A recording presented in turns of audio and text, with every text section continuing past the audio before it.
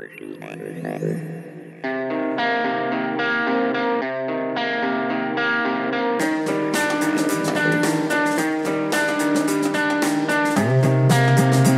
to the Richard Dolan Show, airing live Monday nights on kgraradio.com and now as a podcast on iTunes and wherever else you can find it. You can learn more at my member site, richarddolanmembers.com. Now, join me for a fascinating exploration of all the things you secretly want to talk about, from UFOs to government shenanigans, strange science, future tech, and more.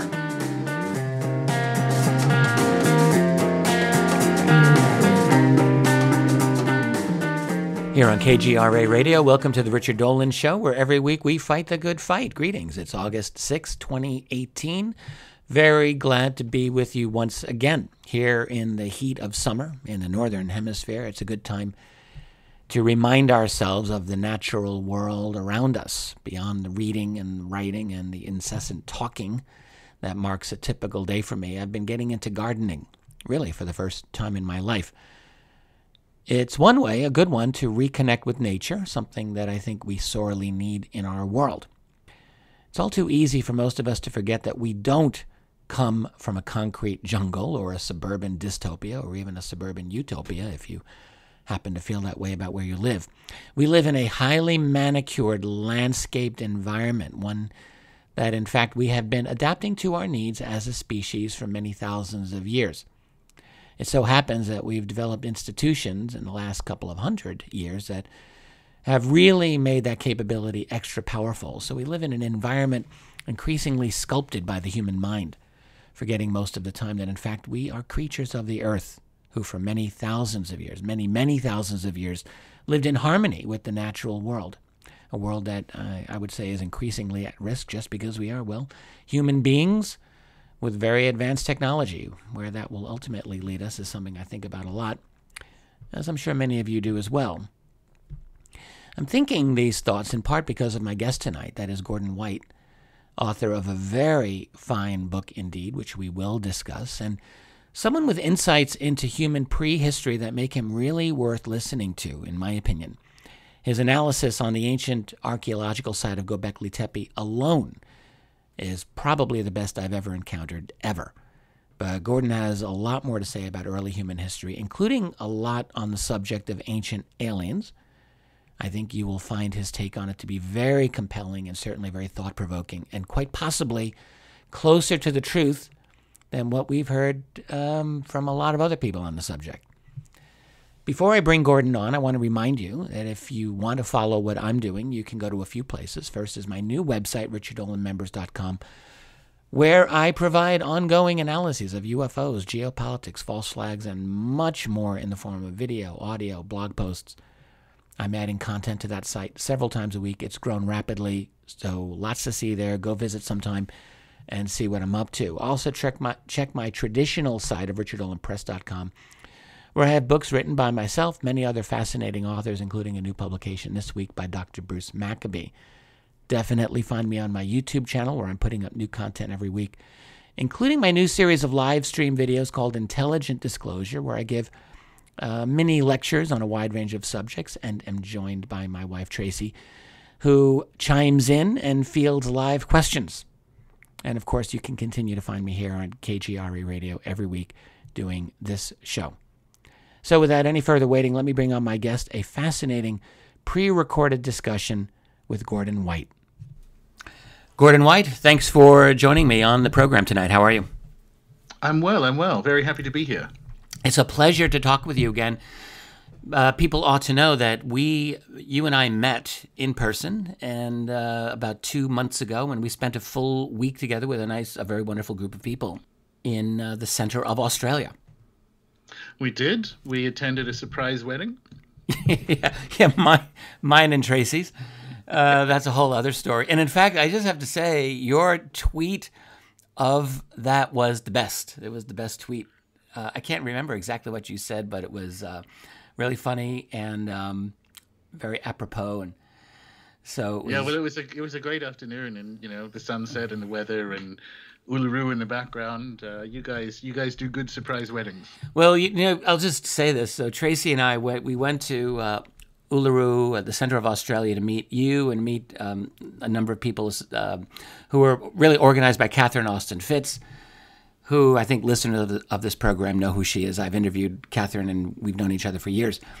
But so the funny thing is the wedding was a surprise not simply to you guys, but to Tracy and me, because as we've said a few times, we didn't really know until 3 days before we went to Australia if she would be able to go. It was a huge issue with U.S. immigration, which I'll spare everyone the details, but it was not clear to us. And when we realized that we could go, we decided we would have this wedding ceremony, but what we didn't want to do was get in everyone's way, which was really funny because we discovered that everyone in this group was like, no, please, we want to be there. So it turned out to be really a lot of fun, and we were so glad that you were there. Oh, thank you. It was wonderful. And I would really like people to know more about you. I have to say that my meeting you in person 2 months ago was my introduction to you. I didn't know anything about your work previously. I did not know what an absolutely brilliant writer you are, and I am going to say that because it's true, and just how interesting you are. So it was kind of a shock to me, to be honest with you, when I first began talking with you and hearing you just go off on ancient human history. And like within the first 10 seconds, I thought, this guy knows a tremendous amount about early human origins and probably so much more. So what is the story that you would like to tell listeners about yourself? And we know from your website, which is Rune Soup, runesoup.com, is it? That's the one. That you're a practicing magician. Mm-hmm. And I have been for a while now, yep. Yeah, so you're into a lot of different things. And how would you like to introduce all of that to listeners? Because I think you can do it far better than I could.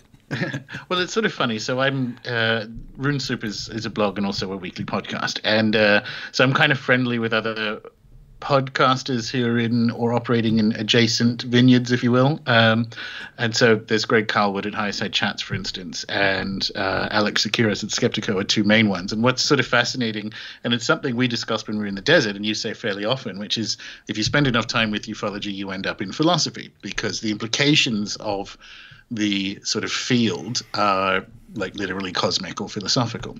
And so Greg kind of came down a conspiracy route, and Alex came down a psi research, NDE research kind of route. And obviously I came at it from magic. And you kind of know when you're in a space that is ready, you're in the right space for analysis and research and so on, when they kind of combine. Because, you know, as you're well aware, the history of the 20th century kind of moves in and out of conspiracy when it comes to UFOs and psi research and MK Ultra and so on. So it doesn't really matter kind of what road you come down. Mine was magic. I've sort of had some unusual experiences as a kid, and then one day when I was 13, kind of one Saturday sat bolt upright in bed one Saturday morning and was aware, I don't remember the dreams, but I had some kind of intense dream experience, and stole some money from my mother's purse because I was 13 and didn't have any, and walked a couple of miles down the hill to an independent bookstore in Newcastle, Australia, which is where I grew up. The bookstore's gone, like all good independent bookstores. Yes, and sadly. I bought a bunch of books and a pack of cigarettes because, again, 13,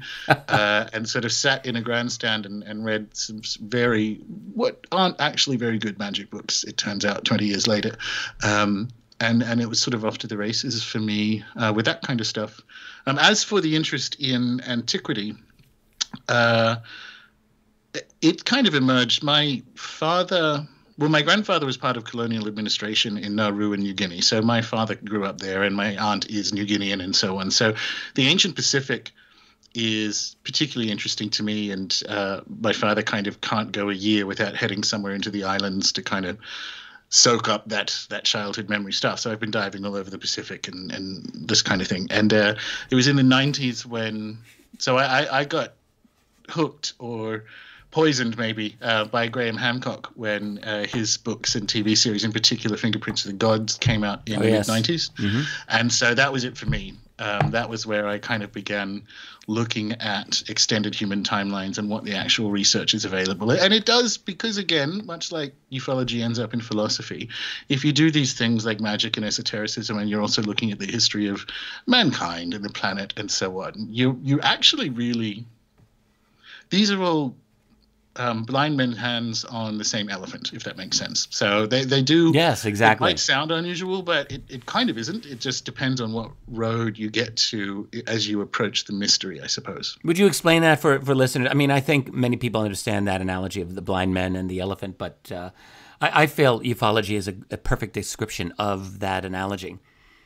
Yeah, it's originally it's a Hindu motif, and it's and the elephant is reality, and so there's sort of 5 blind men trying to describe reality, and one of them's got a hold of one of the legs, and it says it's this thick tree-like thing, and one's got the tail, and one's got the ear, and one's got the actual trunk. Yeah, and one says it's a rope, and another says it's and so they're arguing about what reality is because they've got one piece of it, and it's just one of those really nice ideas that is useful to bear in mind when you're, I don't know, arguing on the internet about something.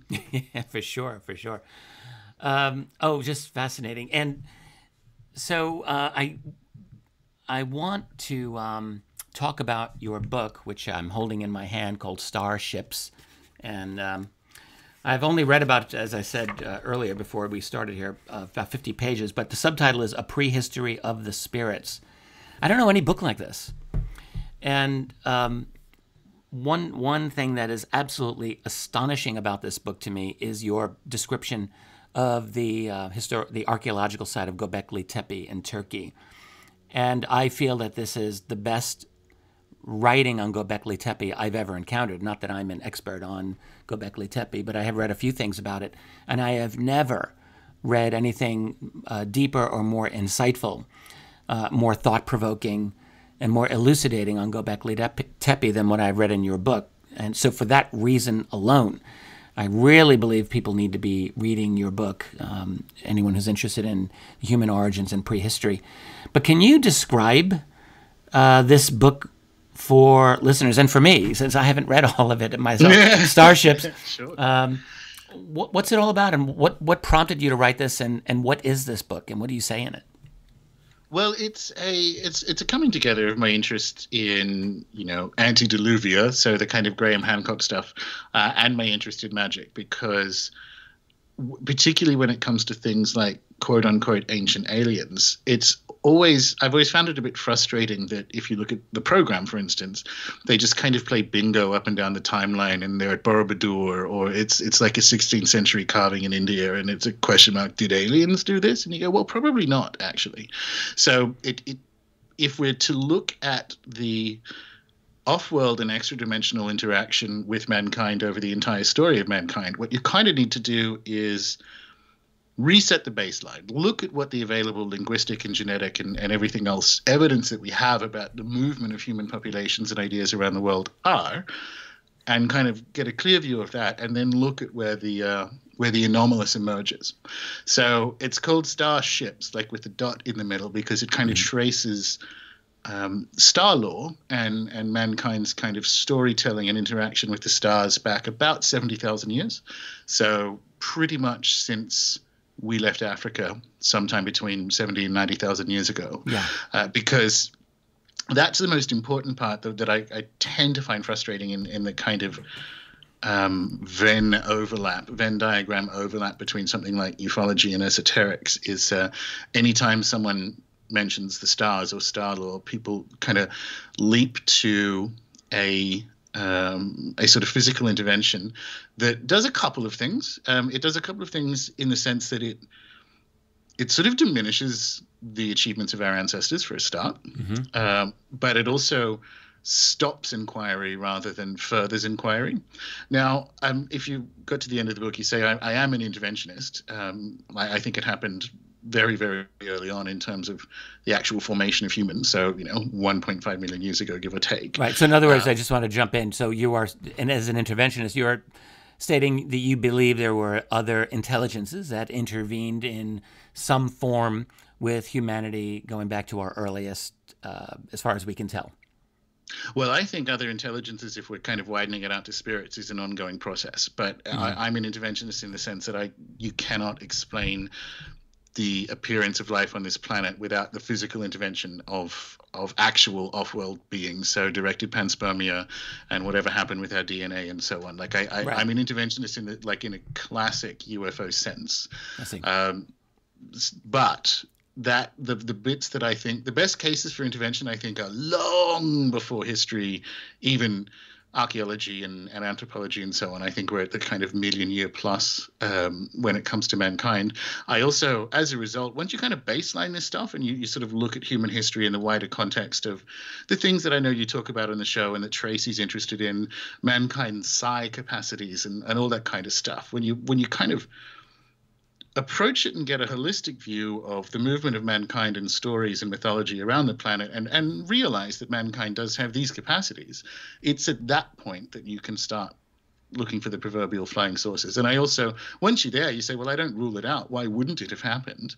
But as an explanatory model for things like the rise of Sumer and Egypt, it's physical intervention of people or of aliens and nuclear-powered rocket ships is just no longer up to code for understanding the kind of human journey. I tend to agree with you, and it's funny because I've been on Ancient Aliens a number of times, but it's funny, they never I've almost never appeared on that show to talk about Ancient Aliens because that show's gone so far beyond just purely ancient astronaut theory anyway.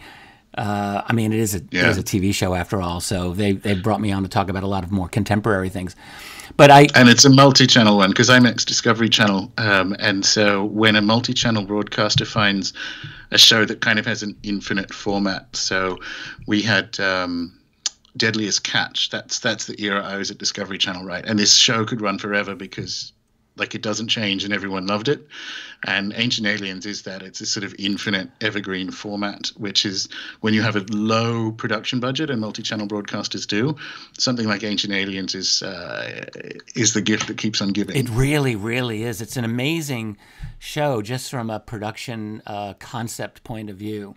They really hit a grand slam home run with that one, with that idea for sure. Because there's no such thing as repeat or anything, because it's the same every time. It's like Deadliest Catch. So each season with your small budget, you build the library of stuff that you can just keep running, and that's how multi-channel broadcasters make their money. So I don't begrudge them that at all. That's just the nature of the beast. That's exactly it. But back to your concept of intervention. If I may say, I jumped ahead through your book. I read enough of it to get an idea of what I think you were suggesting. And it's there because of your background in magic, I think that you're strongly implying that some of these early archaeological sites, for example, at the end of the book, you cited one in East Africa. And in fact, I'm flipping to the pages, but it was a kind of calendar. And it was... Nabta Playa. Yeah, exactly. I'm looking at Nabta Playa here, and it's something like, I don't know how many thousands of years old, but incredibly old. And you described it as a Stone Age hermetics. Mm-hmm. I think what you're indicating here is that the builders of this particular calendar, if you will, were getting their information very possibly through non-physical means. But it was accurate astronomical, galactic astronomical information through non-physical means. Yes. Well, let's look at some of the things we do know from the 20th century. So, for instance, the Stargate program and Ingo Swann correctly and firstly identifying rings around Jupiter, which he saw with remote viewing. So we actually know that humans have the capacity to use psi to learn things about the universe. So these are kind of sort of the foundational premises. You kind of pull that data out and sort of use it as a light to shine on history. And all of a sudden you don't need, Zechariah Sitchin's little putt-putt nuclear rocket ships coming down, because we have this capacity to learn and in some way interact, because that's what remote viewing is. It's some sort of consciousness process that Ingo did with Jupiter and learned stuff, right? Absolutely. So when you look back at sites that do tend to attract the ancient aliens crowds, it's better and more parsimonious to go with the things that we actually do know. And in the case of psi research, we have 140 years of lab verified results that we can do telepathy, that we can, to a limited extent, alter probability. We can see things that aren't near here. Everyone knows this. Everyone's experienced telephone telepathy and so on. So this is a natural functioning process of humans. Now let's think about how good we would be or were at that when there was no electromagnetic radiation, when there was no light pollution in the sky, when we had, I sort of say in the book that for 50,000 years, the only thing on TV was the night sky. Now, when you're in a culture or cultures that relies on these skills for hunter-gathering, and you are there and all your stories are about this sort of great arc of stars that, is up above you, consider how good they might be at this compared to, like, we can just sort of glimpse what they might be good at. And that is where I sort of, that's why it's called a prehistory of the spirits, because I think it's my intention is to elevate the capacities of our ancestors, because we think they were dumb and we think their lives were nasty and brutish and short, both wrong.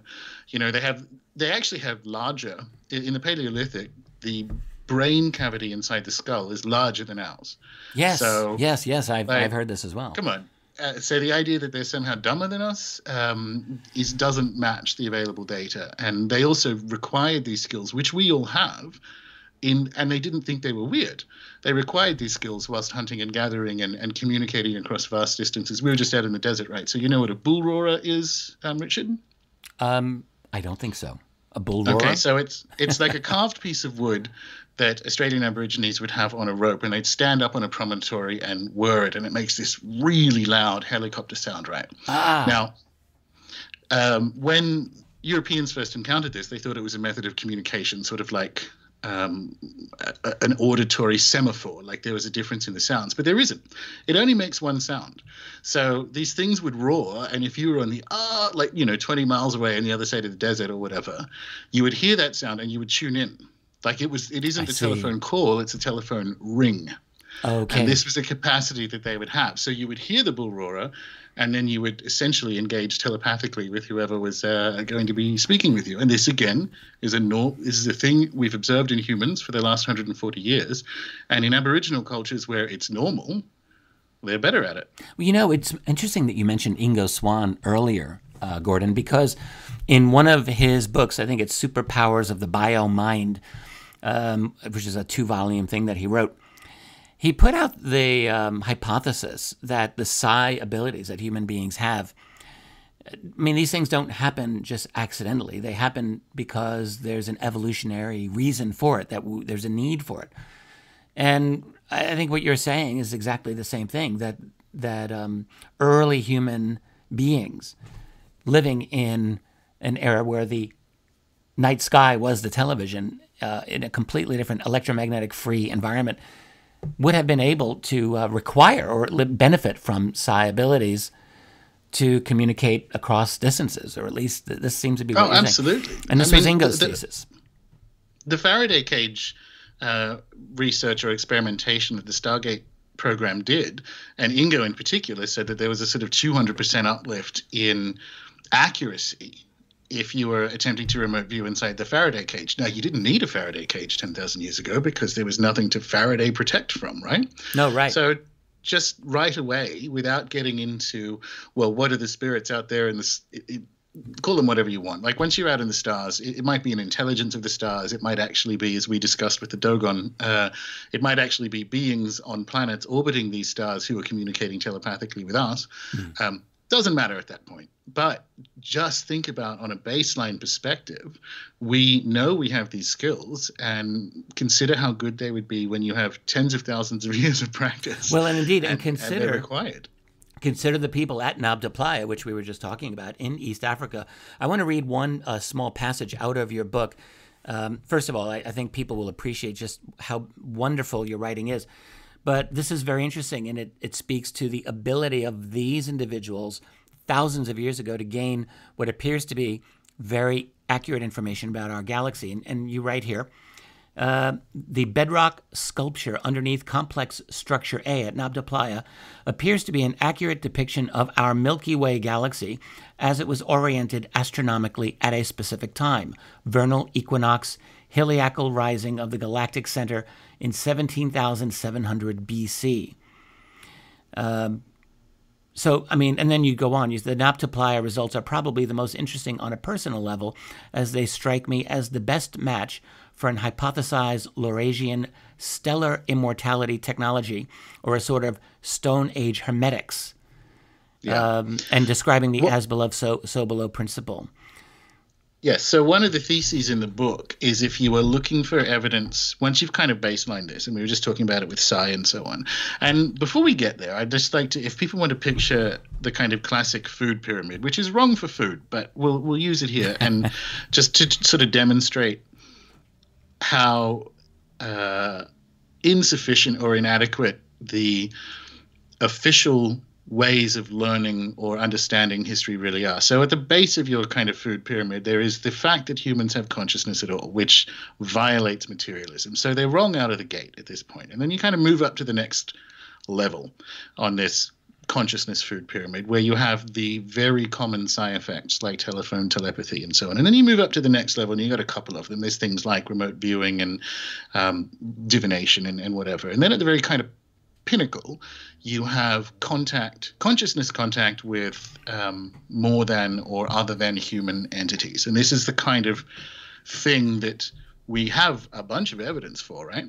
That we kind of need a model or a science of mind that looks vaguely like that when we want to start exploring these realms. Now, once you kind of have that in place, you look back through history at the sort of quote unquote ancient aliens bait moments. And one of them is Nabta Playa, which is in Western Egypt. For people who don't know this, Dr. Thomas Brophy, who from memory is ex-NASA, and Robert Boval have written a couple of books about this. And essentially this is at the time 10, 12,000 years ago, where you have nomadic herds people. So they're sort of moving around with the cattle. This is allegedly before settled Egypt, right? Mm-hmm. And there's this star map that is a sort of Orion, also with some serious, it's actually quite a complex collection of still very small, only a couple of feet high stone structures. And then underneath it, because it's in this, what's now a dried up, I was going to say billabong, but let's just say dried up small pond. So as a result, there's like a mud layer underneath the bedrock, and the bedrock itself is carved, and it's carved into this shape that, according to Dr. Thomas Brophy, he was an astrophysicist, this is the shape of the Milky Way galaxy. And not just that, but there are different implications of the spin and the speed at which different parts of the galaxy are moving based on the ratio of where these different stones are in the Nabta Playa structure. Now, if your whole life is following herds in West Africa of cattle, you don't need to know the velocity that the universe is expanding at. This is not information that is useful to you. So when you look across the timeline for these moments of what I think are contact, or these sort of contact events, the key point is to look for redundant information in the signal.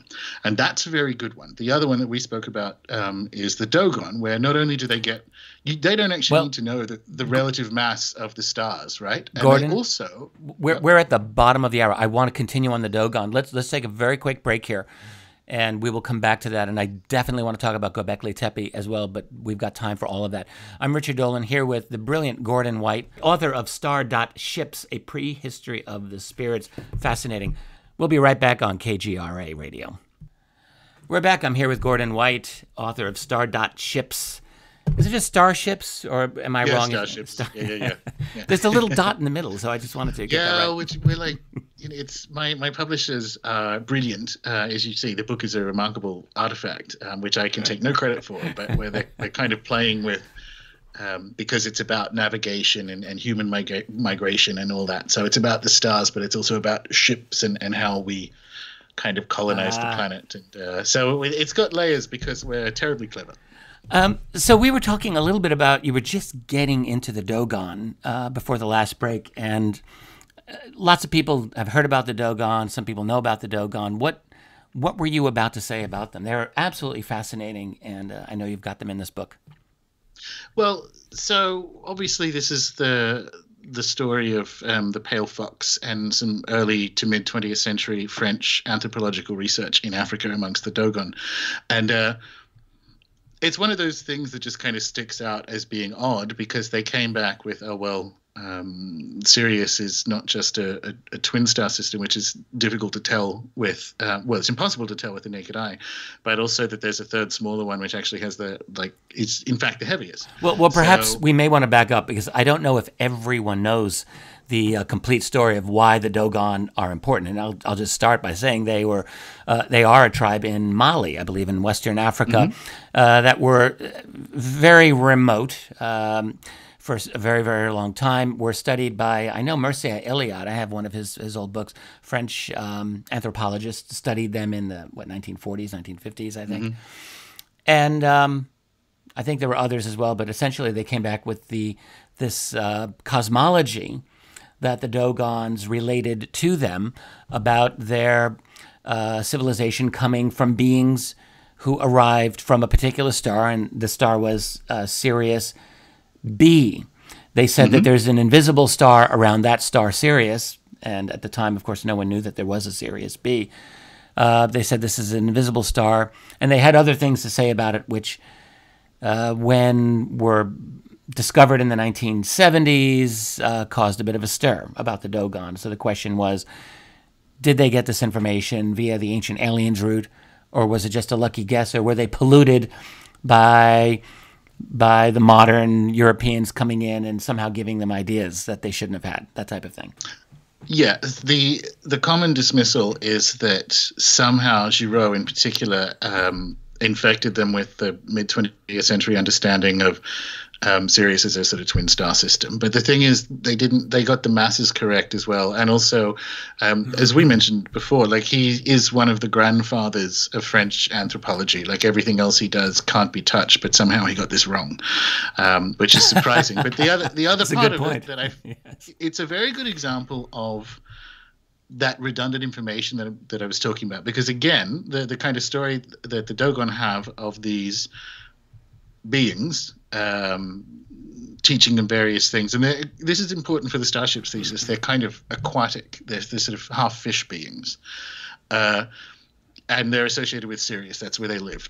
That's what happens. And this is the story he comes back with. Now, if that was simply a case of in cross-contamination in an anthropological environment, then as Robert Temple, who wrote The Sirius Mystery in the 70s, and also updated it in the 90s, which is the better version because it has a very long introduction where he mentions how the CIA stole his only copy of The Pale Fox in the 1970s from London, which is where he was living at the time. Now, why would they do that?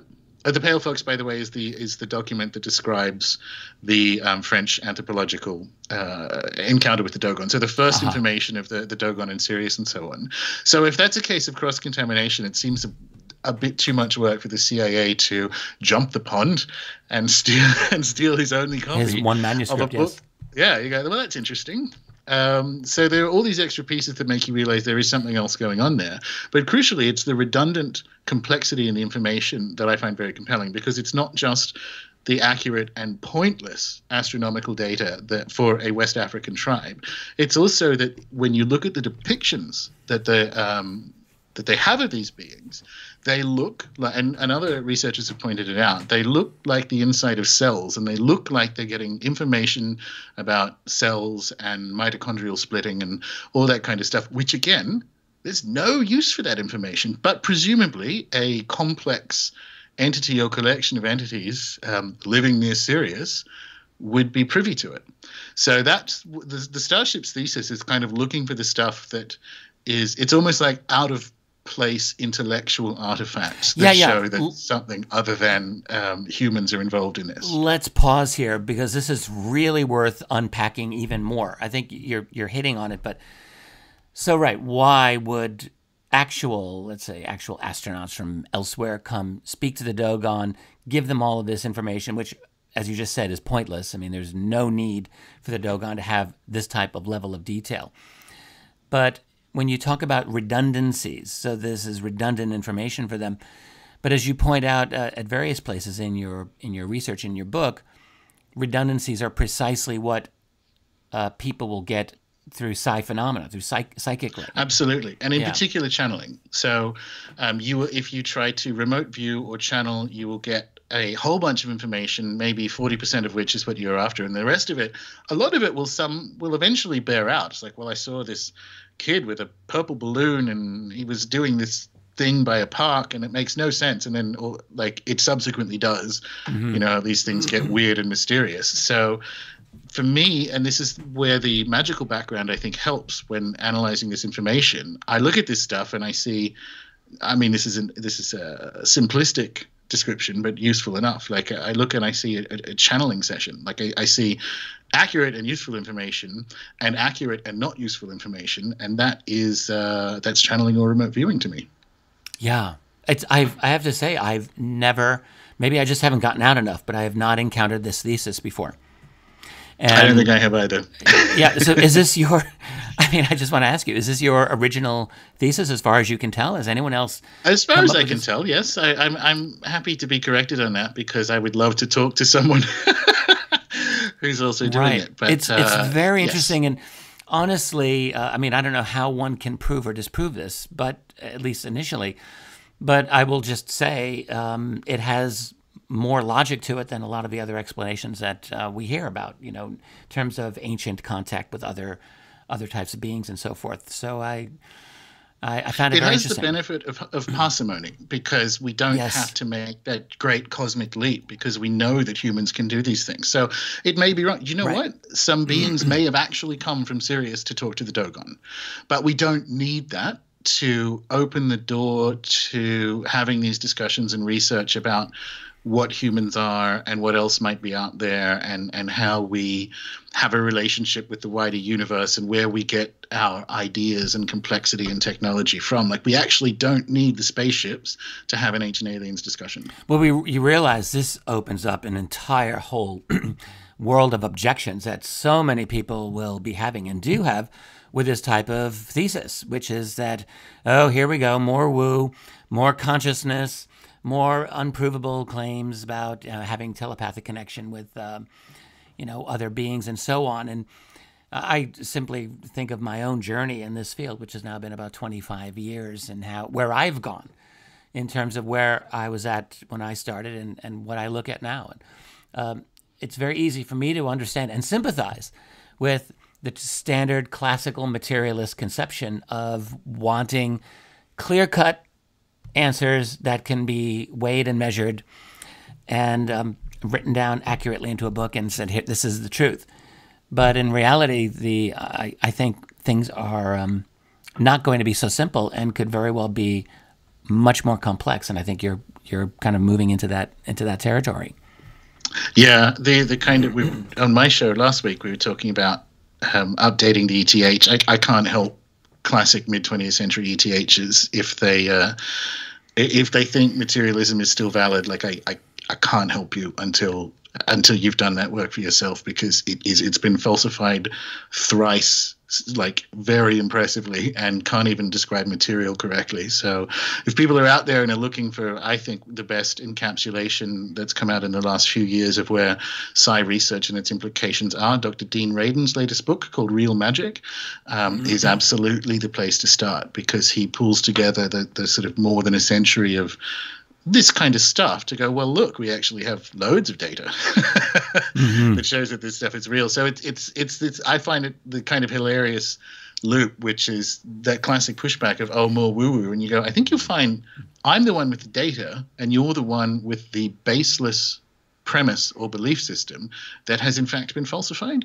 And it's this kind of curious reversal where people think they're being pragmatic by being materialist, but it's the opposite. It's like provably wrong. So like, I'm probably 99% wrong, because that's just how these things go, right? But I'm not 100% wrong, and that's all you need. I want to read the latest book by Dean Radin. I have Entangled Minds, which is a much older book, still a really good one for me. Anyway, it was a very useful book. But yes, I want to get that new one. So we covered the Dogon a little bit, and you may have more to say about that. I hope we can jump into Göbekli Tepe. Do you want to get into that right now? Can we? Sure, I'd love to. Yeah. And so for anyone who doesn't know, Göbekli Tepe, actually you described this so beautifully, but I think you said it was like the most important archaeological discovery of all time. Of all time, I think is what you said.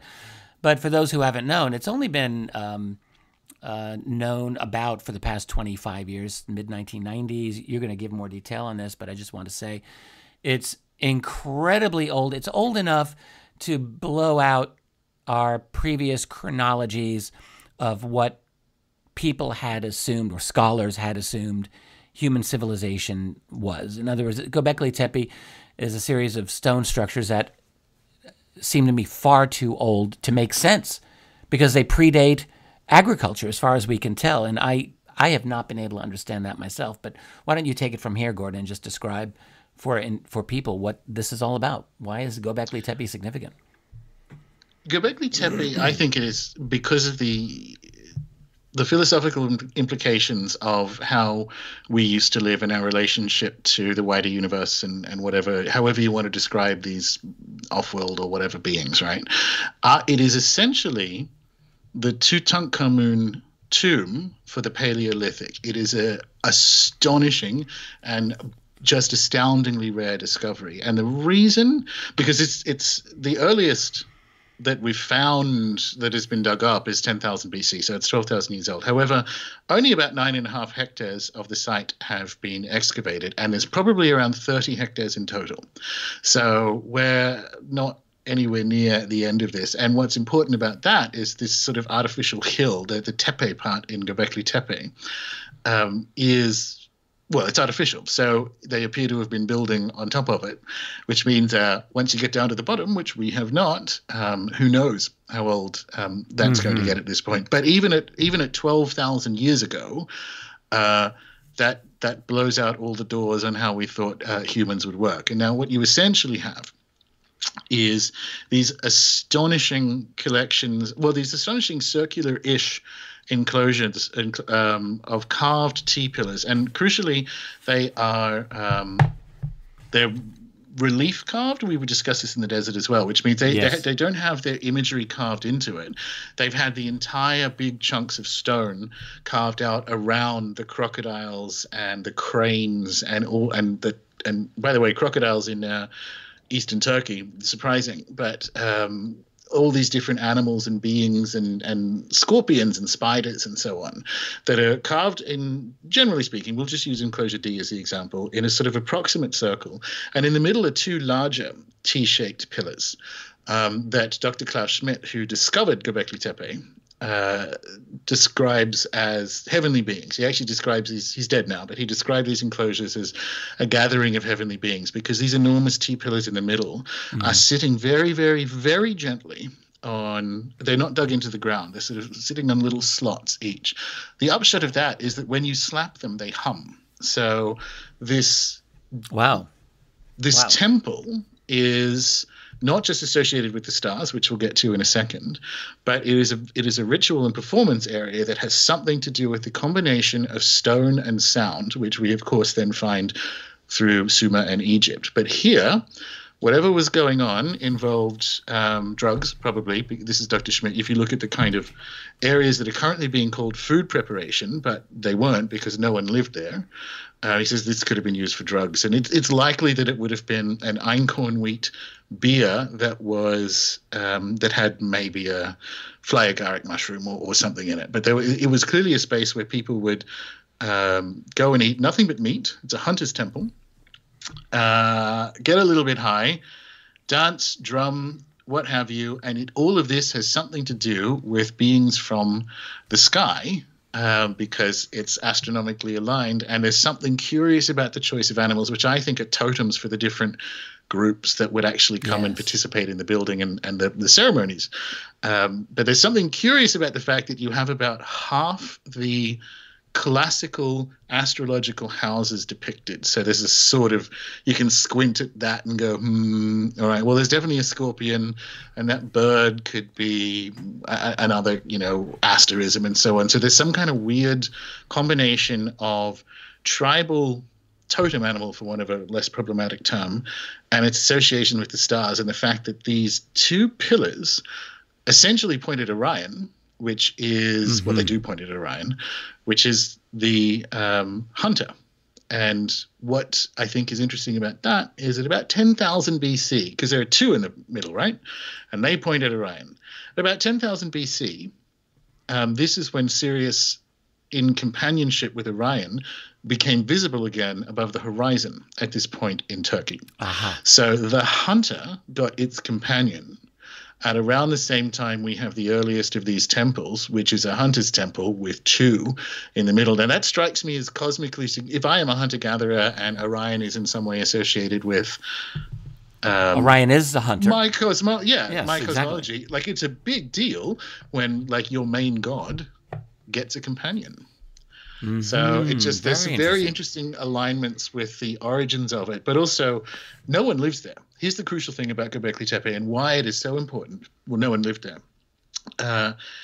There are no settlements. It's not a settlement. There's no water nearby. There wasn't before the end of the Ice Age, same thing. So it's not a place people lived, which strongly suggests that it was a place that people would regularly gather, different tribes from across the area. And we have obsidian that's come from Anatolia and kind of has the same chemical match to stuff that's been found in Iran. And so there appears to be some sort of Paleolithic trade route. But consider the complexity that we're talking about here. So multiple tribes, 12,000 years ago plus, with a accurate and detailed and fascinating understanding of the night sky and our relationship to it in some sense being tutelary. So there is something about the stars that teaches mankind things like hunting, and also that they can come together, presumably calendrically. So when the stars show up at certain points, they all come together. The only food remnants that are there are wild taxa, so wild animals. So it is literally a hunter's temple.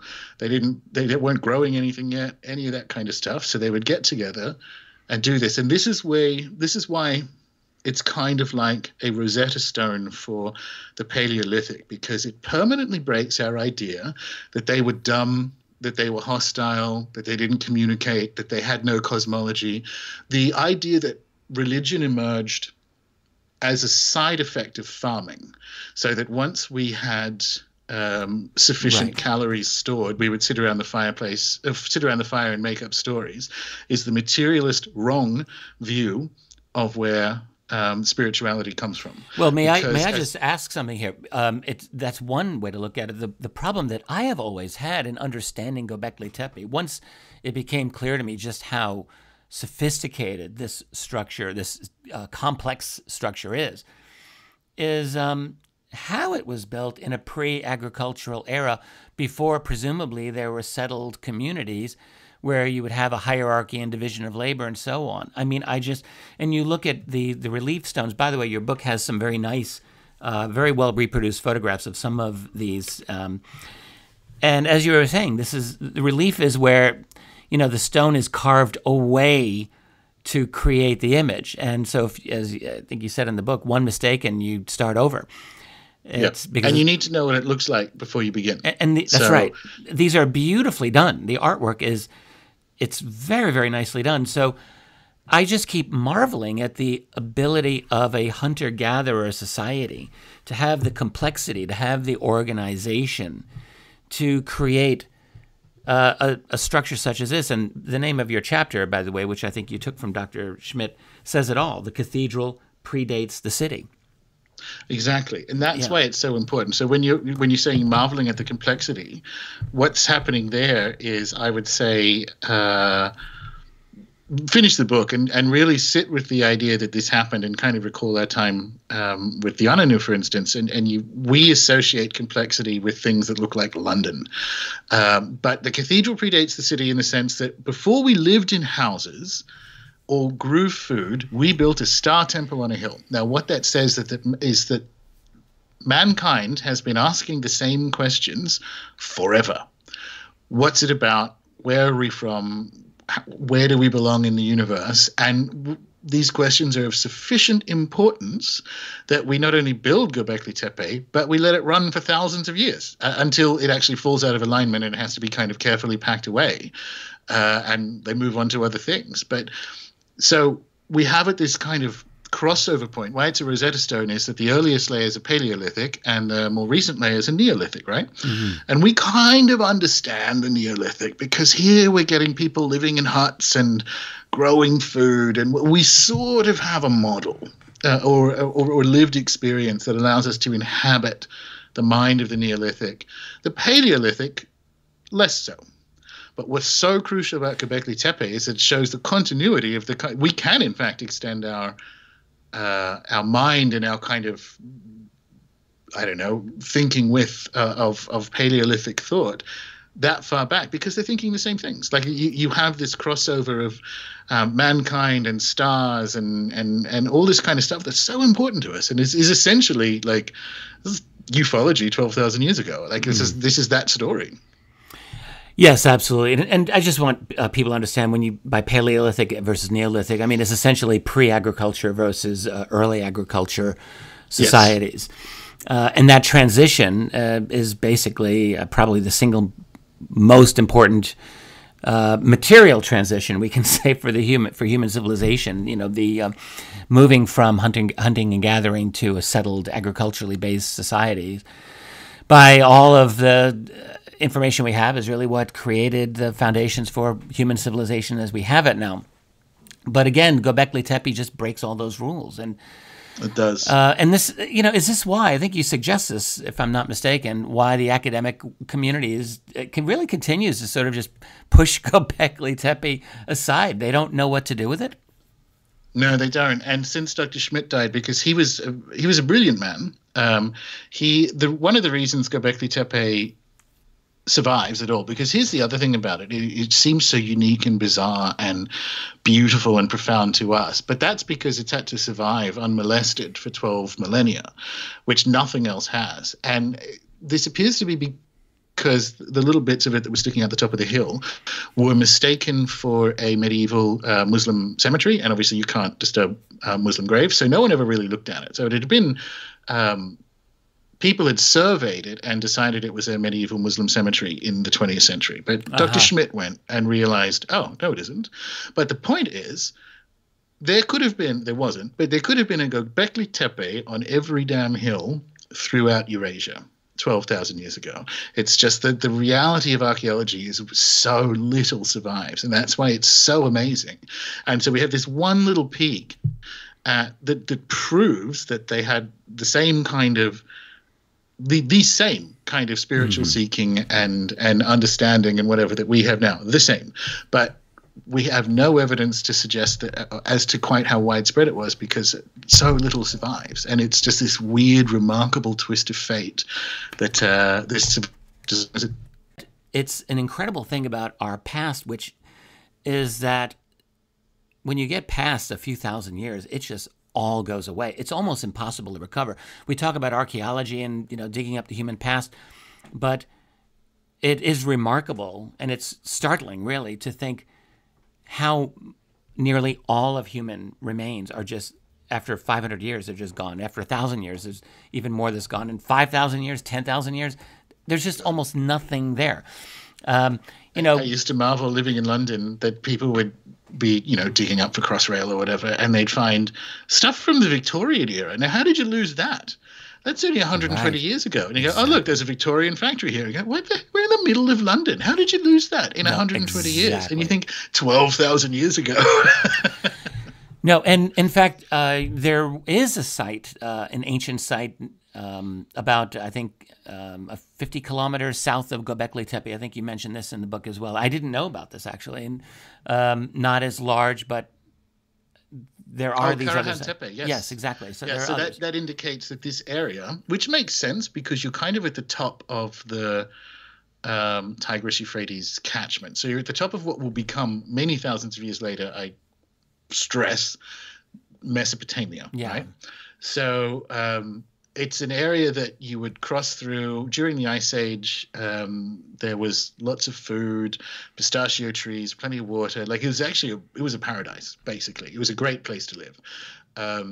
So you kind of get a sense, and this is crucial to the thesis when we move into the mythology chapters, where I rely on the work of a Harvard Indologist called Dr. Witzel, that if you can demonstrate archaeology, because it's sort of Chinese footbound by materialism and the things that it can and can't say, doesn't allow for you to compare next to mythology and genetics and so on, because we've kind of carved up the study of knowledge into these silly little boxes. And I often think something like alternate historian or whatever is the wrong word, when you really should be an interdisciplinary historian, because we have the freedom to derive information or inspiration or data across multiple domains in a way that you kind of can't if you're an Egyptologist or so on. And so Karahan Tepe is kind of very useful to evidence to show that, well, I can now demonstrate that the cosmology expressed at Göbekli Tepe extended beyond Göbekli Tepe. Yeah, so let's have a look at quite how far that may have extended. Well, we are at the top of the hour, Gordon. We've got a full hour to go, so I want to continue this conversation with you. But right now, we're going to take a quick break. I'm Richard Dolan, here with Gordon White, author of Starships on KGRA Radio. We will be right back. We're back. I'm Richard Dolan, here with Gordon White. We're talking about, well, primarily his book Starships and A Prehistory of the Spirits. We were just getting into the whole mystery and anomaly. I don't know if it's an anomaly of Göbekli Tepe, but it sure seems like an anomaly to me in so many ways. I'm going to be spending a lot of time trying to understand how and why this was built. But I recall talking with you, Gordon, 2 months ago when we were in the center of Australia, the navel of the world, Uluru, and you put out this kind of idea or suggestion about Göbekli Tepe.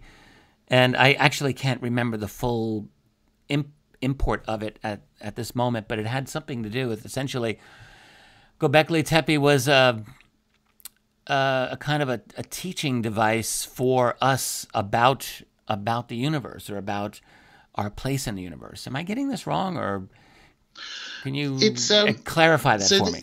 This is where the background in magic really, really helps, because what you have here archaeologically is the pieces of, one, a really good Friday night, if that's your jam, but two, some kind of ritual contact with extra-dimensional beings, and you can decide whether they are physical off-world entities. You can decide on whatever they are yourself. It's sort of irrelevant for the discussion, because what you have is you have a ritual space, and you have clearly the use of sound, and ritual magic, when you think about it, and in fact civic magic in Sumer and the Old Kingdom Egypt and all that kind of stuff, is essentially an exercise in getting their attention.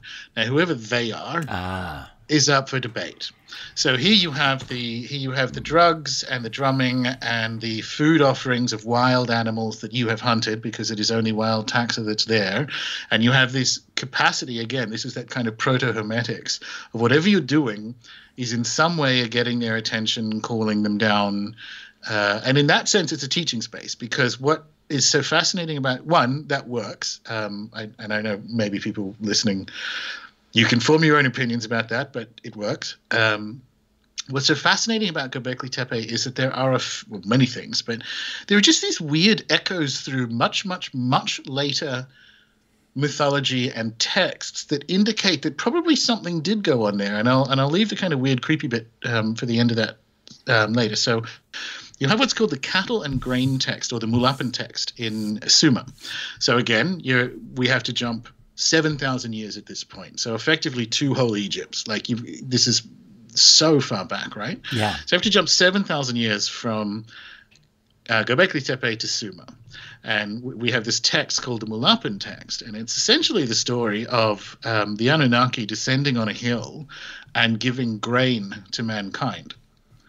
And you go, that's sort of, okay, fine. That could be anything. There are cosmic hills and whatever. You go, all right, fine. Let's look at the sort of many versions, because there are multiple versions, most famously in the Book of Enoch, of the Shemhazai and Azazel story, or Azazel story, right?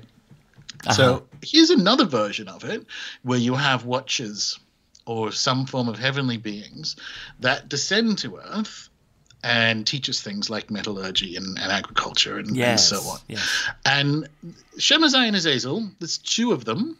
And in one of the stories in particular, Azazel stays. But in one of the stories in particular, they actually do descend and teach essentially drug making and agriculture on this hill. And what's so strange, so here we have two angelic beings in the middle of this temple on a hill. Got a couple of stories of that are tumble down versions of stories from the same approximate geographic area, right? And the kind of wider thesis in the book is that, in fact, some stories can last up to 50,000 years. This is Dr. Witzel's story. We can get to that in a second. Because the weird part about Göbekli Tepe and the stories of heavenly beings descending and teaching us things like agriculture and so on, right, is that all modern wheat, that is eaten today in the world, is a genetic descendant of the einkorn wheat that is grown in the hills not on Göbekli Tepe, but around Göbekli Tepe. So this is the origin of wheat.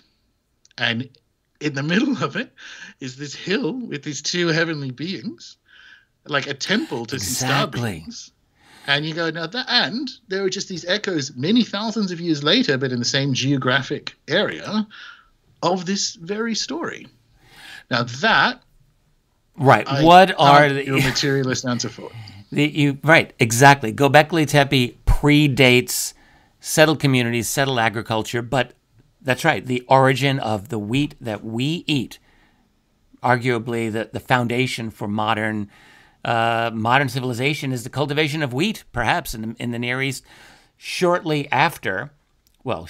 maybe several centuries after Göbekli Tepe was established as the cathedral for hunter-gatherer society. So, and I'll do you one better. The Shiraz grape that wine descends from is from approximately the same area as well. So, very interesting. And I just wonder if there isn't a cultural memory of a contact moment that we see expressed in the Mulapan text and in the stories of Shemhazai and Azazel. What we're getting at is that Göbekli Tepe arguably could be the spark to human civilization when you really get down to it.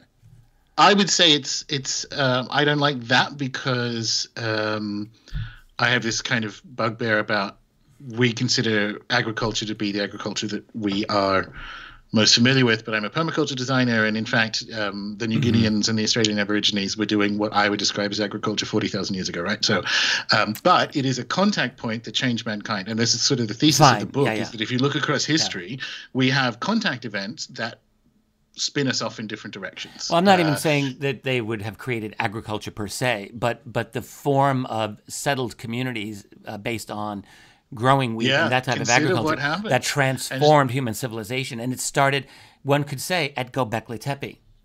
Yes, and what's interesting, and this is where, again, a magical perspective helps, is that Shemhazai and Azazel, and certainly the Anunnaki, are morally ambiguous beings. They don't have a human morality.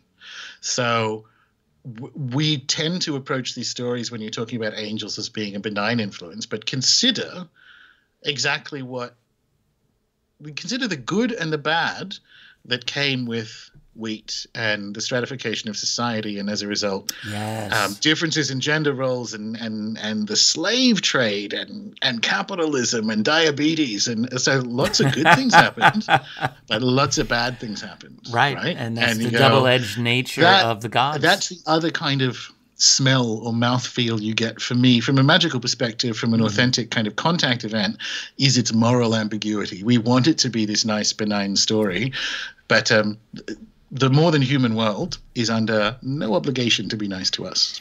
Neither is a shark. They just exist. Yeah, I absolutely agree with that, and I'm really glad we took a few minutes to talk about this element of Göbekli Tepe.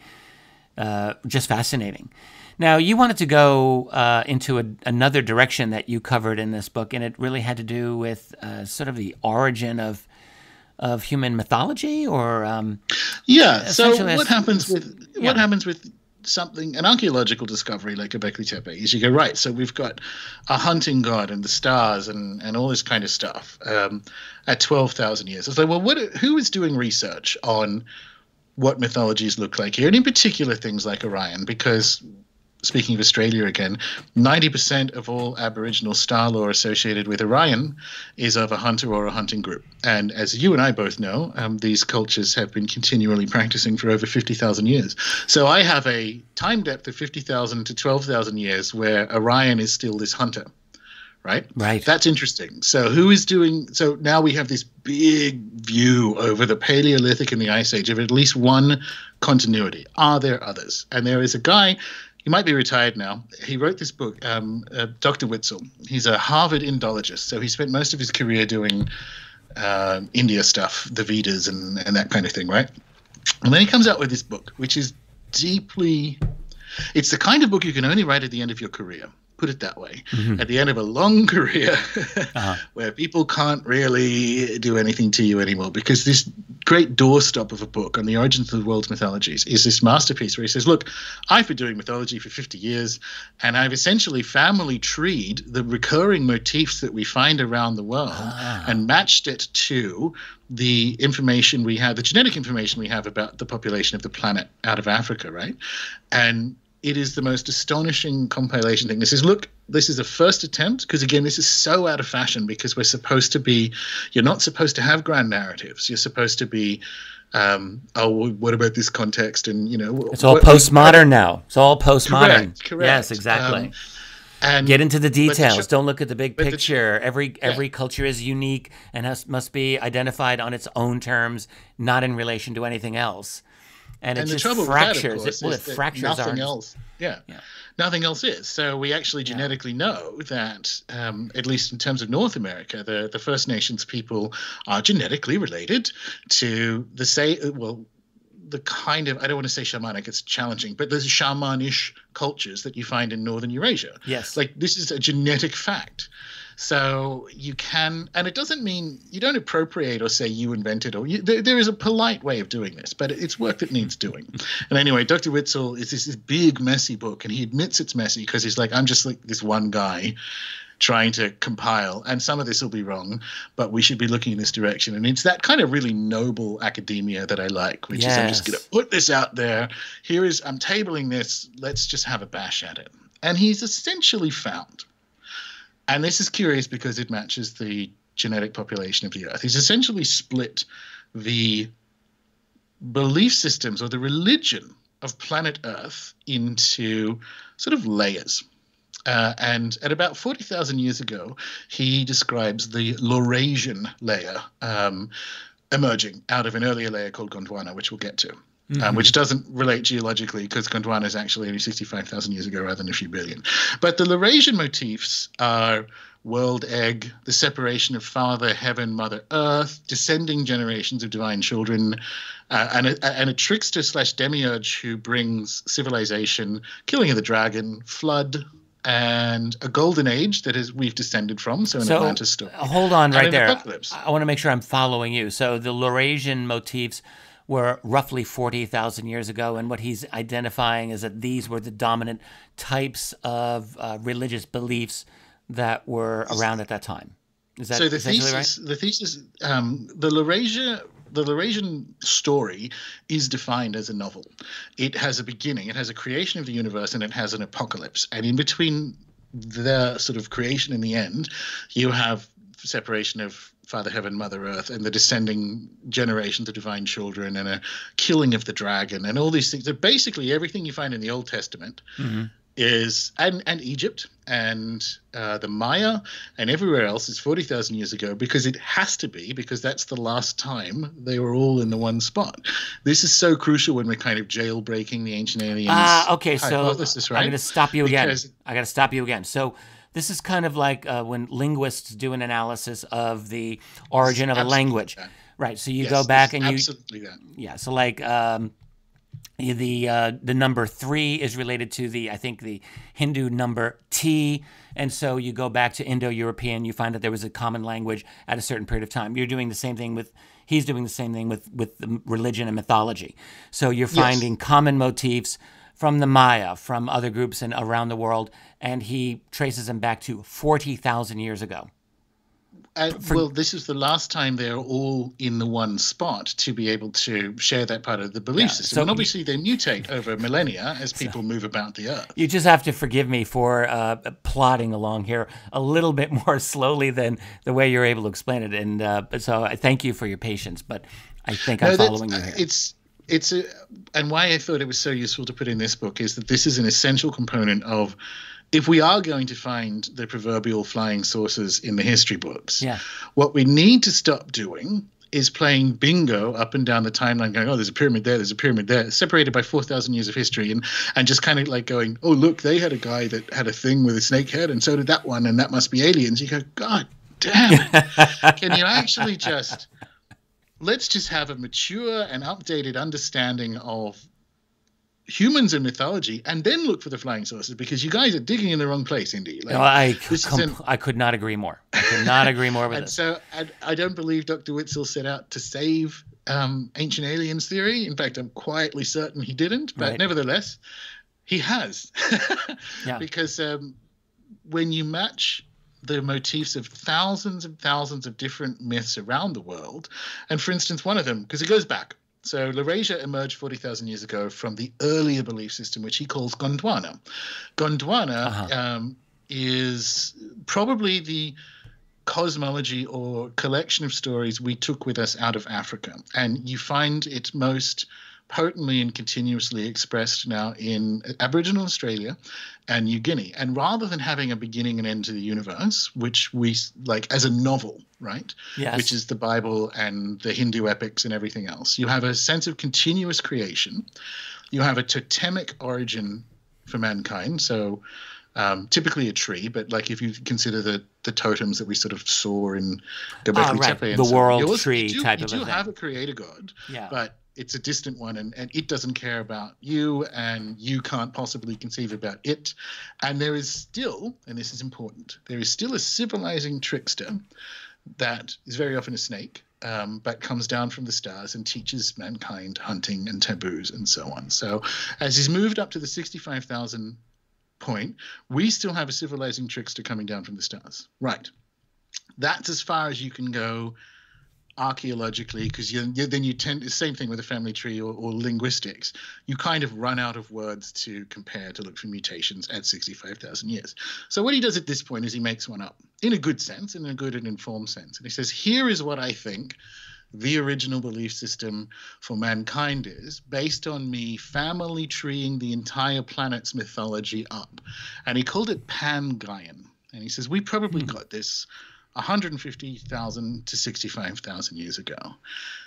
And the Pan-Gaian belief, as far as he can tell, and this is sort of like using frog DNA to bring dinosaurs back to life. Like this is Witzel. Yes, exactly. Right? This is Witzel's frog DNA, and he admits that, but we'll just go with it. So you have a high god departing Earth for a pre-existing heaven. So you have creation is irrelevant to Gondwana cultures because creation is continuous. So there is probably a god. It doesn't care about us. We don't care about it. It sends down a trickster emissary. Mankind violates some form of taboo, or there is a fall, and this is either related to the trickster emissary or the trickster vanishes after that. And there is a well of souls and a giant snake. Now, the well of souls one is interesting. Well of souls. So you know the kind of nursery rhyme or nursery idea that babies are carried by the stalk from, like, to the mother, right? Yes. This is found. This is a sub-Saharan African belief that a stork will carry a soul from the well of souls to the mother.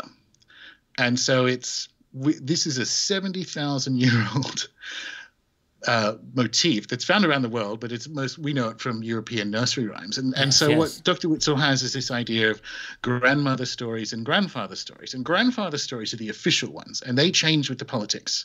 So we move from settlement to state polytheism to state monotheism to whatever we are now. The grandmother stories are the ones that have no political impact, and they're the ones that are told to the children by grandmothers and so on. And it's in the grandmother lineage, something like the Well of Souls and whatever survives. And that one, it was always stuck with me, because you think you learned that as a kid. You might have even told your kids that. You are recounting a story that mankind has been telling itself for 70,000 years at least. And this is the kind of work that needs doing to, in conjunction with the sort of sci stuff we open the show with. You put these two things together or hold them next to each other, and then you look for the flying saucers. There are some. At some point, I would like to know, not for this program, but how he was able to come up with this genealogy, as it were, of our belief systems. But we'll have to dig into his work and probably your book to get that whole story unpacked. Right now, I'm just going to take it as a given, and I find it fascinating, and I'm sure his work is very well thought out. So that's the thing about the mythology, and why then does this connect with, well, actually there's a couple of things I'm asking. So how does this connect with, I guess, the UFO or ancient aliens phenomenon? But I definitely I don't want to lose sight of the trickster god concept. Well, that's how it connects, Richard. Yeah, there we are, the trickster. Yes, indeed. Yes. So we have a civilizing trickster coming down from the stars teaching us things. And not only do we have that, we have a memory of that goes back as far as Dr. Witzel can tell 150,000 years ago. So remember when I said I was an interventionist? Right, yes. I am. And I think this is how you do ancient aliens. Well, the trickster is how we describe it. Like describing the trickster is not necessarily impossible, but something of a fool's errand. So what's contained within the trickster is all kinds of bizarre phenomena, right? Like Mothman and all the rest of it. That's what's contained in this archetype of this form. So when you're looking at a time depth of 150,000 years, all we have is the memory of an event that something came and taught us some things or gave us some skills. And again, moral ambiguity, no idea why. And that's Ancient Aliens. That's doing Ancient Aliens right, as far as I can tell. I don't know what, and I think the trickster stories are a memory of a very important contact event. And it's just so fascinating that as you move back through Witzel's family tree and all the other stuff starts to drop away, and then you get to 150,000 years, and it is basically the story of a trickster emissary coming down and teaching us things. You know, it's almost hard for me to respond right now because my mind is reeling, and I realize I'm doing a show with you, so I have to talk. But I'm thinking, I'm almost laughing. I'm thinking of a title to put for this on when this goes on YouTube, and it'll be something like Gordon White, Gobekli Tepe, Ancient Aliens, and the Trickster God. And people will just throw up their hands and they'll go, "Oh my God, here we go, Ancient Aliens at Gobekli Tepe." But actually, the way that you're doing this is so much more satisfying to me. And see, so you're getting the temptation of the weird title thing as well. That's why I called it Starships: A Prehistory of the Spirits. People know the title is bound to disappoint everyone. Yeah, really, honestly, the main title doesn't really get into the meat of this book, but it's about a trickster. You got to be hiding in it. Well, what I'm seeing about your book, and again, I've only read about 50 pages of it, but people need to know the writing is beautiful, and I don't say this lightly. It's absolutely wonderful writing. But it's also it's not the kind of book I feel that someone can just go into and say, "Okay, where's the information?" And, like a lot of times I'll treat a book like a soldier pillaging through a town and just, looking for information, just pulling it out and then throwing it away and I'm done. Your book is definitely not like that. I think of books like yours as I think of a genuine work of art, or the way that you would approach a profound philosophy, which is you don't go in just saying, "What do you have to teach me?" You go in letting the discipline teach you in its way. And then your book does that, in my view. So the way that you write, the way that you tell your story, a reader needs to be able to work with you. And it's easy, sentence by sentence, because it's just so lovely to go through the book. But a reader I think, really needs to slow down and be thoughtful, because this is a book that I don't want to race through. I don't think it would be wise to race through this book, and that is because the ideas that you have in here are really worth pondering, slowing down, and really rolling over multiple times so that we absorb them. So it's good that we're able to talk about this here, because I think it's probably an easier introduction, just so people can just listen. Very nice. Yeah, very nice of you to say. I mean, you're kind of talking about the limits of the empirical model there. It's which I'm very interested in. If this information could be bullet pointed, it would have been. And that goes with so much about the phenomena that you talk about on the show. Like, if it was empirical, it wouldn't be, and I don't like these terms, but it wouldn't be more than human or extra-dimensional or supernatural or whatever you want to call it. If it fit into the 17th, 18th century premise that the only things that exist are that can be, tallied up, then it would have been solved by now. But the very point is that it doesn't, and you kind of have to do. I love empiricism, but I love it because I know how small it actually is in terms of ways of truth validation that is available to mankind. So at that point, you kind of barrel roll into comparativism, and you look around the world at all other cultures and how they, whether we can learn from them how they conceptualize their interaction with things like star beings and so on. And that's kind of, if the book, believe me, I mean, because it's a large book, if it could have been smaller, I would have made it smaller. Yeah. Well, in a sense, this is related perhaps to what you said at one point in the book that I did read, which is about the need to recontextualize these ancient stories. In other words, my goal always when I read books like yours or any book dealing with whether it's ancient aliens or UFOs is I want to know, what is the information? I want to know what is true. What was the world like at this particular time in a particular place? And I think that what you might be saying is something like, well, no, that's not exactly how we're going to go about it in this case. We're going to recontextualize these ancient stories. And maybe when we come back after the break, because we're at the bottom of the hour here, you can explain what you mean by that. And I would also like to continue a little bit more with an exploration of the trickster god concept, since this really is where I think the ancient belief systems intersect, at least as far as you're seeing it, with the ancient aliens concept. So how about that when we come back, Gordon? Sounds great. All right. I'm Richard Dolan here with Gordon White. We're talking about his research, his book, Starships, A Prehistory of the Spirits, here on KGRA Radio. Be right back.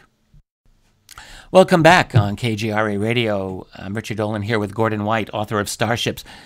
So, Gordon, we were talking a little bit about the trickster gods and the connection that they have, from our earliest prehistory in terms of the belief systems that people had. We're talking 100,000 years ago, perhaps, or maybe 70,000 years ago.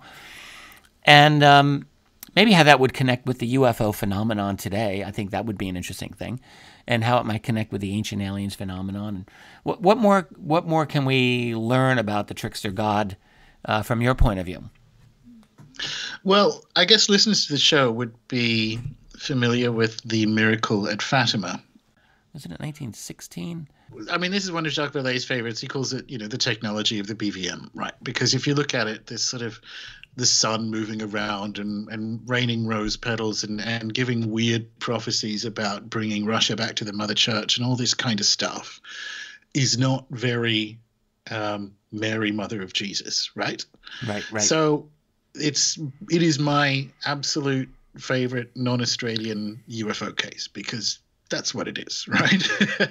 That is a tremendously useful, because it's my favorite non-Australian UFO case. It's tremendously useful as a piece of evidence for how UFO phenomena, whatever they are, get tangled up in mythology or a belief system. Mm-hmm. So that's why I start with that when we want to go talk about the trickster origins of civilization, and then the fact that globally, we have this story as a result, a very ancient story of something coming down from the sky and teaching us how to do things.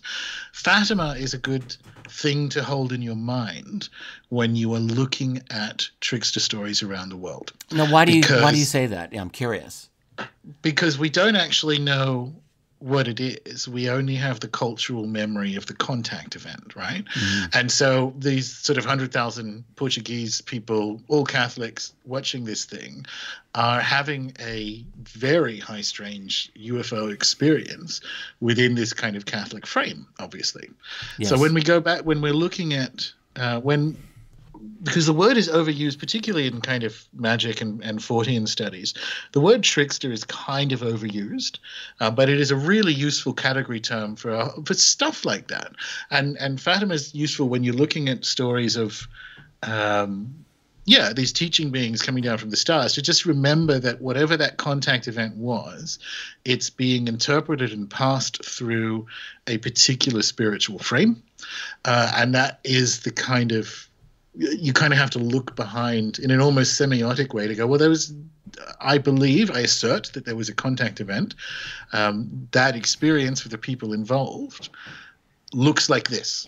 And you kind of have to do it that way, because this is, especially when you're following, mankind's belief systems all the way back into Africa and to whether we have a memory, which I think we do. I think everyone knows a couple of things intuitively about being human, which is, we kind of, like Graham Hancock, who we mentioned earlier, says we're a species with amnesia. I actually think we're a species with a hangover. I actually think like the most accurate movie to describe the kind of Gnostic state of mankind is Dude, Where's My Car? Because you know that you knew it. You just feel that we used to know this stuff, but you also kind of have the intimation that the actual story is going to be weird as balls, right? It's going to be so weird. And that's kind of why Dude, Where's My Car, which is a terrible film, is a good example of it. You get these kind of flashes of they're at a strip club with dwarves and there's something about that I think has stuck with mankind. I think 150,000 years ago, we still had that same experience. Like, we used to know this. Let me put it to you this way. It was weird. You got me thinking about this in the Fatima event, which was a century ago now in Portugal. And it is true, like, thinking of it from the point of view of this other intelligence. Like, let's just put ourselves in their position for a minute. So they make an appearance knowing, right? I mean, they absolutely know that their appearance is going to be interpreted in a certain way. And they know it's not going to be interpreted fully accurately, because it's just not possible for human beings accurately to interpret really almost anything about them, aside from them landing on the ground and speaking the native language and trying their best to explain the world, which that has not happened. So in other words, any kind of appearance that we have of this phenomenon, you could say, is going to be one in which we're interpreting in our own particular, with our own cultural language, our own psychological language, and so on, in the only way that we can, and it will never be fully accurate. And in that sense, maybe that's what the trickster phenomenon sort of implies. Exactly. Yeah. So a friend of mine, who's been on my show a couple of times, Dr. Jeff Kripal, quoting William James, says, "We are like cats in the library." So it's not even going to be, we're never going to be not fully accurate. I'd be surprised if we're accurate at all. We just have an awareness that cats in the library is perfect for human interaction with the more than human world. Yeah, like we'll just never get it. No, probably not. My good friend Mike Cleland, I published a couple of Mike's books. He had the best, one of the funniest descriptions that I've encountered yet. He says, imagine like we're dogs. And we watch our people leave the house every morning, pull out of the driveway and go to work. And we get together and have conferences to discuss what is it that people are doing when they leave the driveway. That's like, he said, that's us trying to understand this other phenomenon. We'll never be able to understand that, in his opinion, I think. And that's a really good one, because we kind of discussed on my show, Richard, that I actually think the high incidence of experiencer or contact events. I think the fact that, a decent chunk of the population of the planet, as far as we can tell, has memories of these experiences, suggests to me that it is part of the natural functioning of, I guess, our corner of the universe. Like, so the kind of macro thesis of starships is that mankind, which I believe is true, obviously, exists in a ongoing state of interaction of various levels of clarity and fidelity with the kind of extra-dimensional or more than human world. And I think that's the story of, I think a lot of our ideas come from that. We can't even get ideas right. Like, this is a classic Jungian thing, right? He was told during his active imagination that the ideas in his head don't belong to him. Like, they pre-exist.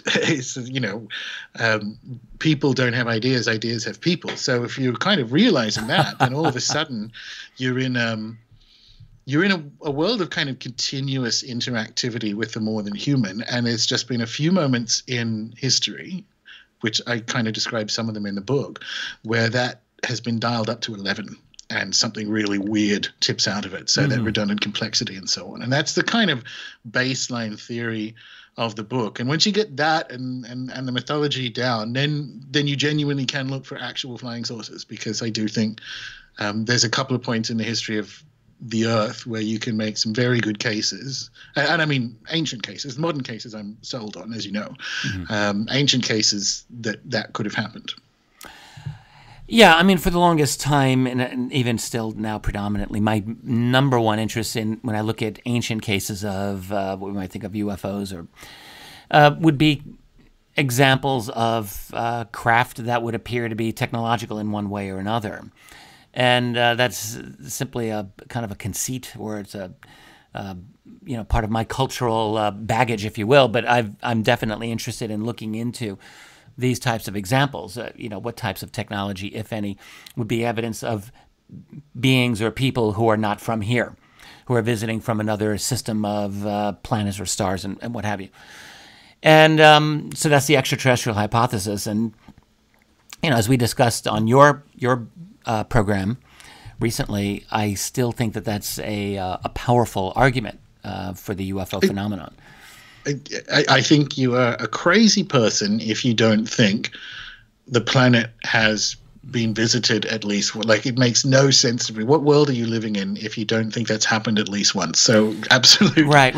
And in terms of, for me, obviously coming at it from the magical background, I am genuinely kind of almost like fracking world history and mythology to look for the magic, to have it just sort of emerge out. And that's my focus in the same way, and interest in the same way yours is looking for the craft. I mean, the fact remains the best example, the best or a equally credible, I guess is the right word for that, interpretation of Vimana in particular is actual spaceships. Like, there's no other word.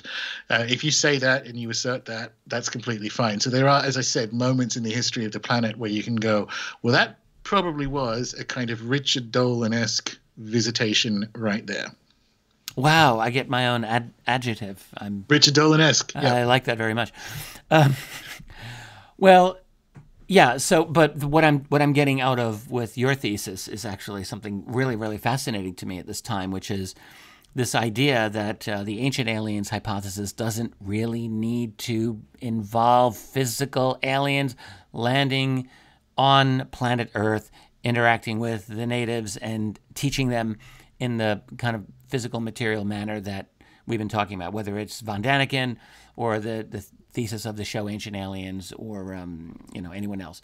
So I'm actually really, really fond of this idea of yours, and I want to explore more of this. These the ancient calendars, for example, that will show certain galactic alignments, or at least appear to, and other forms of evidence. The Dogons, this thesis of, I guess, of yours, of the redundancy of information that ancient people have, and information that they simply don't need, that's not relevant to their lives. Why and how who would give this to them? It really doesn't make sense that you've got aliens from another planet saying, here, this our planet, our star system, you can't see it, but it's up there. Like, that makes no sense whatsoever. But it does make sense in terms of using psi ability to gather some of this information, which in turn makes it very, very uncomfortable for classical ufologists who want to deal with a different type of information. And it makes it very difficult for materialist scientists who absolutely are going to have a very difficult time accepting this type of information. And so it just makes me wonder how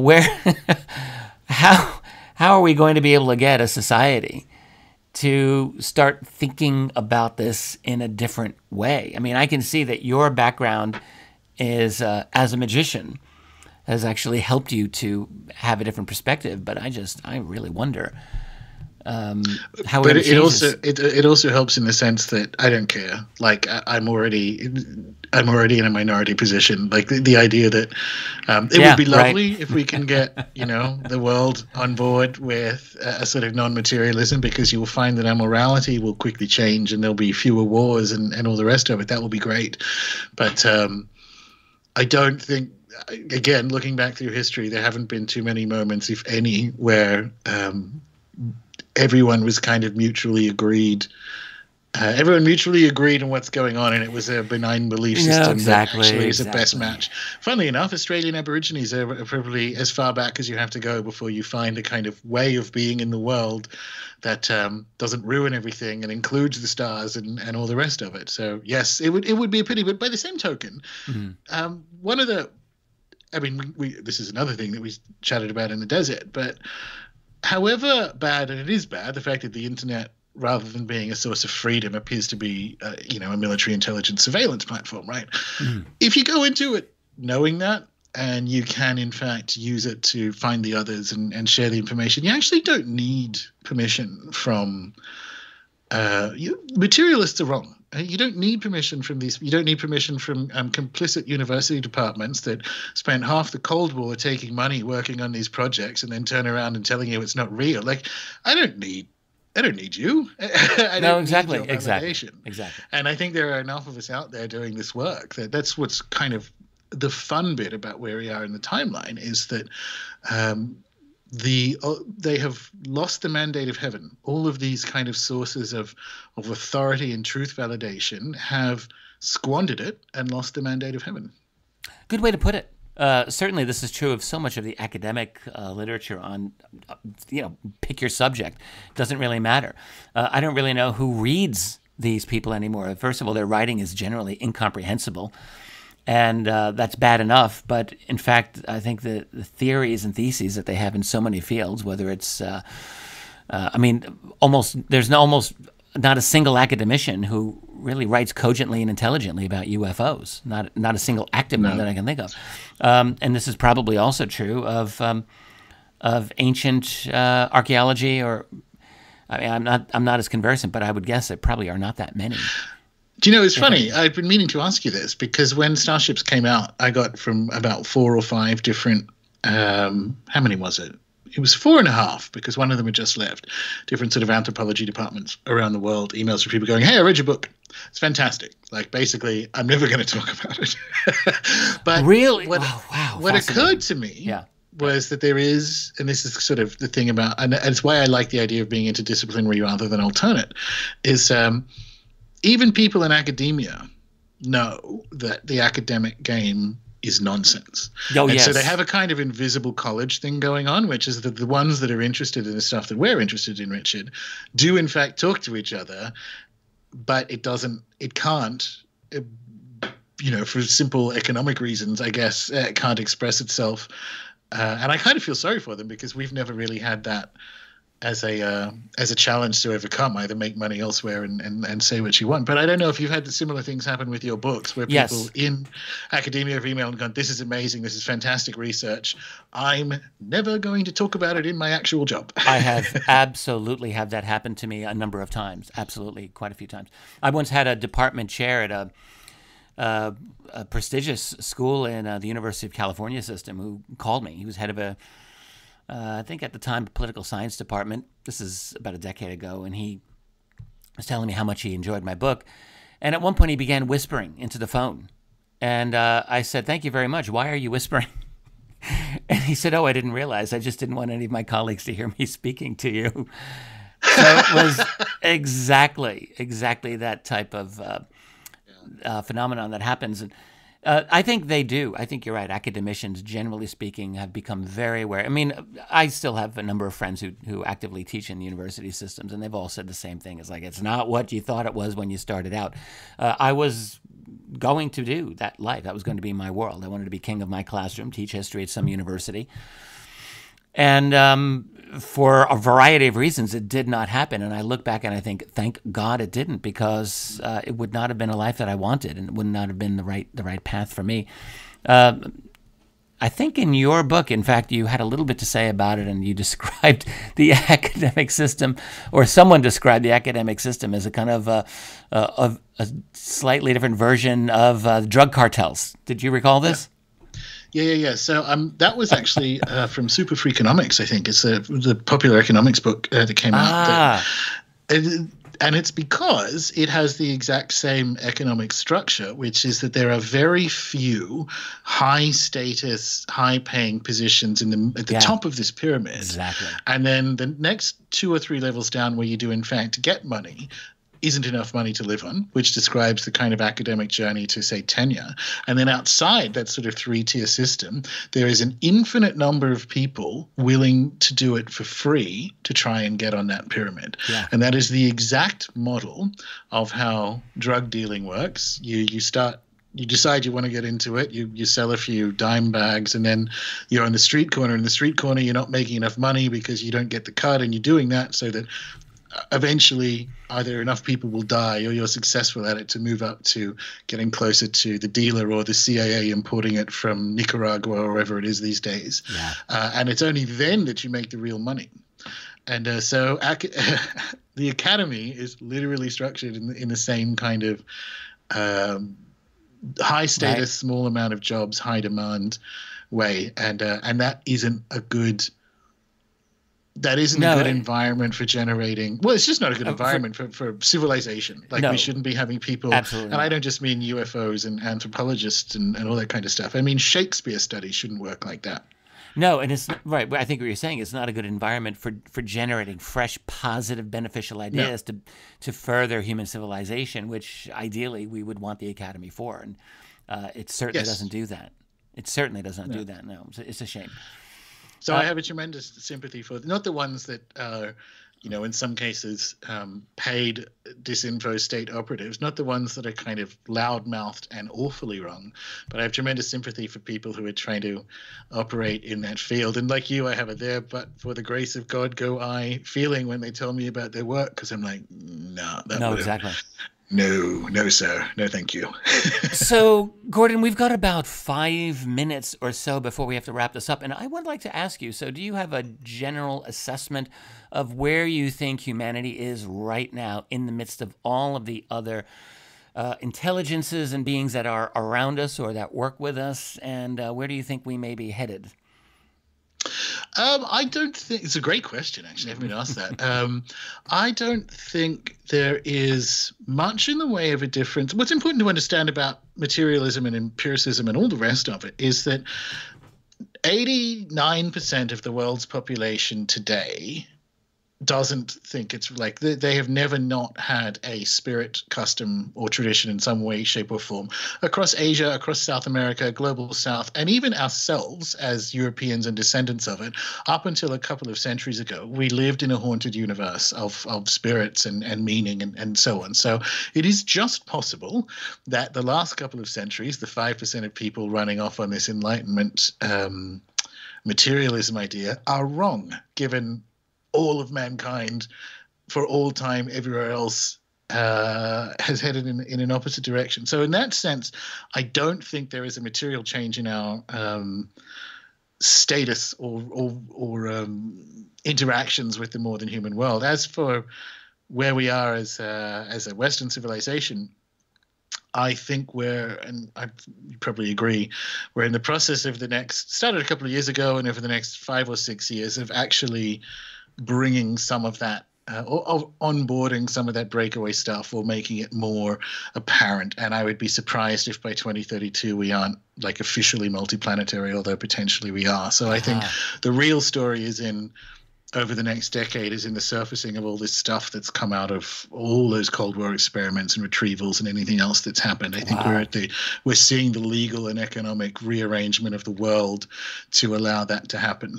Okay, we just spent almost 2 hours talking about ancient aliens and mythos, and you suddenly take us right in to breakaway civilizations being revealed over the next 2 decades. I really want to talk to you about that some more for a future episode, because you caught me off guard there. Yes, I do think that we're moving into this type of an era where I just think it's going to be impossible to continue hiding some of these breakthroughs forever. So multiplanetary civilization, sure. So what about what about the trickster? Where does the trickster fit into all of this? So this is very interesting. You're asking a kind of like proper sort of deep magical question, which is the Babel story, is the Tower of Babel story baked into the universe? And I think it is. And I think the technocratic view, which again is being restructured in a way, but that sort of technocratic, arrogant, I will control and monitor and surveil all things because I'm smart, I'm a scientician thing. I actually think baked into the universe that fails. So explain. I mean, I think most people know the Tower of Babel story, but explain what you mean here, because I'm not quite getting you full. I think the kind of, for want of a better word, the kind of Anglo-American New World Order project for a surveilled and hyper-managed technocratic world. Even if they quote unquote win, they lose. I actually don't think the universe works that way. So I don't think what we're seeing in terms of the rearrangement, I think, is some seizing back of like force majeure seizing back of breakaway tech that's probably off planet at the moment back into particularly US military hands. So I don't think we're going to get the exact that kind of, dare I say, Clintonite, but I don't think we're going to get that kind of European Union technocratic future that looked like it was going to happen. It's going to be in pieces, which is good. But yes, I think the drive to total surveillance and total monitoring and digital currencies and so on ultimately destroys itself, and I think that's baked into the universe. So that's the good news, frankly. It's going to be a bouncy ride to 2030, I expect, but I don't think they win in the end. That's only 12 years from now, people, so buckle up. It's happening. You heard it here. Gordon White had that to say about it. Gordon, I have absolutely loved talking with you about this. Perhaps we can carry this conversation to Richard Dolan members' podcast if you want to stick around for that. Happily. But yes, thank you. But for now, we need to say goodnight. This has been wonderful. I'm Richard Dolan here with the researcher and author and magician, Gordon White, who lives in, I can say, Tasmania, right? Tasmania, Australia. Absolutely. Yeah. And we'll have to talk about that another time. About his book, Starships, A Prehistory of the Spirits. We talked about, well, a complete redefinition of really the whole ancient alien concept and I think so much more. Absolutely fascinating. Gordon, it was a pleasure having you on. And people can visit Gordon White's website at runesoup.com. And with that, it's time to say goodnight. Thanks for listening. If you want to hear more follow-up conversation between Gordon and myself, you can go to richarddolanmembers.com, where we will have a candid conversation on UFOs in Australia. And remember, while we learn and grow and search for the truth, let's be good to each other. Good night.